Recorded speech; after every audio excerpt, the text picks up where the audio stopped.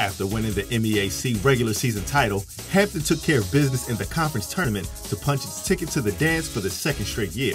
The path to an upset runs through the Pirates' relentless approach.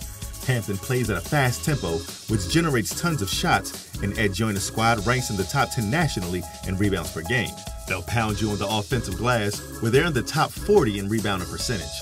That tempo does come back to hurt the Pirates, as they allow 74 points per game, one of the worst marks of any tournament team.